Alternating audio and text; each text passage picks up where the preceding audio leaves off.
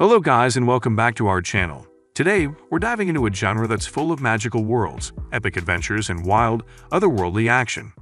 Isekai anime has been taking us to alternate dimensions for years. But while everyone's talking about the big names, there are some hidden gems that totally deserve more attention. Oh, grab your snacks, get ready for a whole new lineup, and stick around as we count down the top 10 best underrated isekai anime you must watch. Let's get started.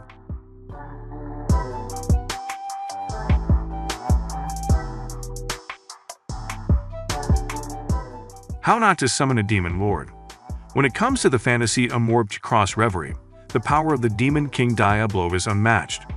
With the game's rarest artifacts and an unequaled player level, he easily defeats anyone dumb enough to challenge him. Despite his frightening reputation, Diablo's true identity is Takuma Sakamoto, a reclusive gamer with no social skills.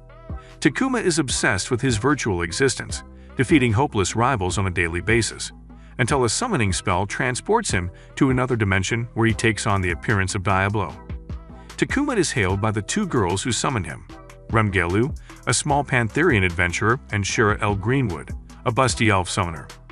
They cast an enslavement ritual in an attempt to subjugate him, but the ritual backfires and they become his slaves instead. With the situation getting more difficult than ever, Takuma chooses to accompany the girls in their search for a means to break their contract while adjusting to his new life as the scary Demon King. Kamikatsu. Yukito Uraid performs a rite to become the new leader of his father's cult, believing that the omnipotent deity Mitama would come to save him. But when the youngster drowns during the rite, he wishes to be reincarnated in a world free of gods and religion. Reawakening in a non-spiritual environment, he meets a wayward girl named Oruwaru, who shows him around her community. His ideal view of the world's culture is dashed when he witnesses a public group suicide and learns about the country's end-of-life system, which allows the government to order the death of any citizen at any time.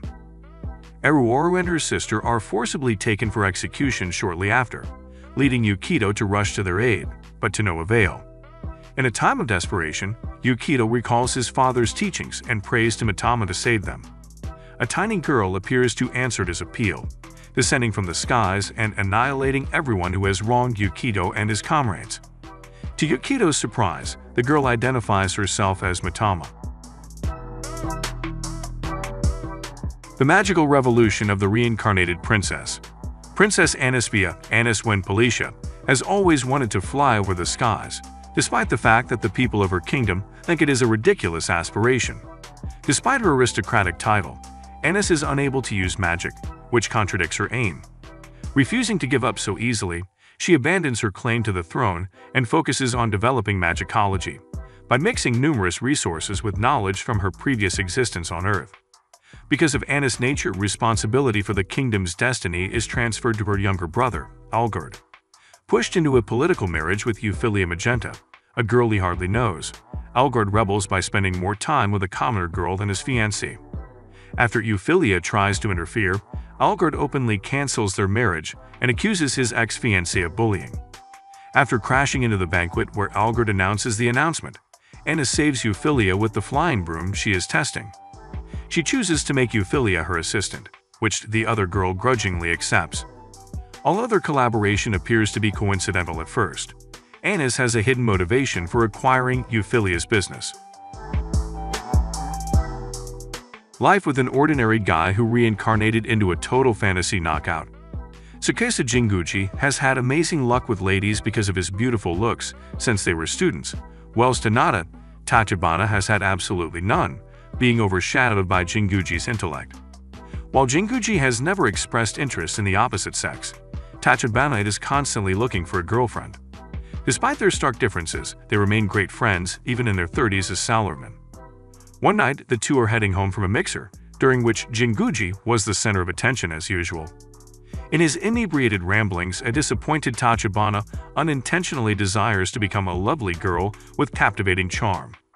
As if the gods were listening, a goddess appears before Jinguji and Tachibana, sending them to another planet to vanquish the demon lord, while also fulfilling Tachibana's yearning. Tachibana, now in the body of an incredibly lovely woman, has captured the attention of Jinguji as well. Furthermore, Tachibana becomes aware of Jinguji's amazing appearance and eventually understands his appeal. Before falling in love with each other, the duo must finish their objective or risk being forever trapped by their Dog Days. Dog Days is set in the realm of Flonyard, an alternate Earth populated by individuals who resemble humans but have the ears and tails of various animals. The Republic of Biscotti, a union of canine inhabitants, has been attacked by the Galette Leonites feline soldiers. In an effort to save Biscotti, Princess Milior summons a hero from another realm to defend her people. Sinkazumi is a regular junior high student from Earth. Sink agrees to assist Biscotti and retrieves a sacred weapon known as the Palladian, preparing for war.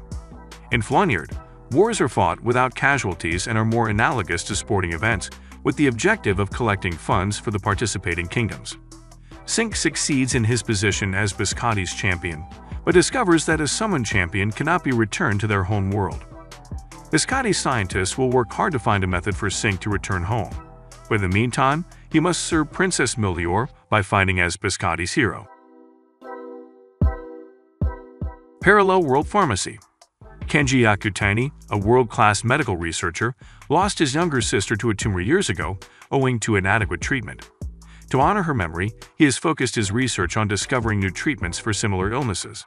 But, as fate would have it, he overworked himself and died at the age of 31, only to be offered another opportunity at life in another universe. When Kenji awakens, he is in the body of a 10-year-old kid named Falma Dematicus, the son of a well-known medical family in the Seine Fleuve Empire. Falma, who bears the mark of a deity's divine favor, can execute a rare divine art that allows him to make and reduce any substance while also knowing its chemical qualities. After reading certain pharmacology texts, Falma finds that this world uses medicinal techniques similar to those in ancient times. He also discovers that medicine is an exclusive prerogative of the nobles, denying commoners of adequate medical care. Using the knowledge from his previous life and the supernatural skills bestowed upon him, Falma intends to make medicine available to those who require it, regardless of class. Handyman Saitou in another world. Despite being a handyman with a diverse set of talents, Saitou is severely devalued and underpaid. When he protests, his supervisor dismisses him, arguing he is easily replaced. As if his luck wasn't awful enough, Saitou is about to be ran over by a truck on the way home. Surprisingly, Saitou does not die but is transferred to another realm. There, he finds a party made up of the female knight Relza, the moonlight fairy La Fan-Pan, and the magician Morlock, all of whom are looking for a new member with skills similar to Saitou's. Throughout their time together, Saitou uses his expertise to help his fellow party members and soon receives the recognition he never imagined was achievable. However, Saitou's presence may only serve as a catalyst, bringing together a wide ensemble of characters from many locations and gradually unveiling the fate that could bring about significant change in the globe. The Executioner and Her Way of Life. Mitsuki Mutu, an average student, is unexpectedly taken to another realm. Mitsuki is summoned by the ruler of this planet for the extraordinary power he is said to possess, but is cast away when it is discovered that he lacks a special concept. Moping around, he meets a priestess named Menu, who explains that Japanese people like him are known as lost ones, and they always have special concepts. Menu goes on to say that she is a member of a religion that assists abandoned lost ones adapt into civilization. She asks him to spend the night in her church, where they may discuss the nature of his ability. They eventually realize that Mitsuki's special concept is extremely strong and hazardous. But is Menu's ultimate objective to help the lost ones, or the opposite? Kemono Michi, Rise Up. Genzo Shibata, a professional wrestler, has the physique of a mountain, but beneath his massive exterior is a man with a deep love of animals. Genzo, known in the ring as the renowned Animal Mask, has won the hearts of fans all around the world with his unique tiger persona. During his fight for the world champion title against his fiercest foe, the Macadamian Ogre, Genzo is unexpectedly transported to a magical realm by a princess. With her realm endangered by a monster infestation, she begs the wrestler for help, to which he responds by knocking her out with a German suplex. Genzo escapes the castle and finds himself stranded in a mysterious country, where he decides to begin his career as a beast hunter, capturing and befriending species from all over. Joined by the wolf girl Shigure, the dragon girl Hanako, and the vampire Carmilla Vanstein. The professional wrestler pursues a variety of perilous requests in order to realize his ambition of owning a pet shop. Outbreak Company. Shinichi Kanu is a reclusive geek with extensive knowledge in anime, comics, and video games. One day, after applying for a job to escape his reclusive lifestyle, he is abducted and brought to the Eldant Empire, a mythical world populated by elves, dragons, and dwarfs. Trapped in this alien nation, Shinichi is assigned an unexpected mission by the Japanese government to promote otaku culture throughout the realm as a otaku missionary. Shinichi has the full support of the Japanese government, as well as the half-elf maid Mayusel and the Eldant Empire's Princess Petralka. Together with this motley crew, he will overcome political, social, and ethnic barriers to spread otaku culture in this holy area. So these were the top 10 best underrated isekai anime you must watch. Make sure to subscribe to the channel and hit that bell icon so that you don't miss any videos like this in the future. Keep sharing your thoughts with us down in the comments. I'll see you in the next one.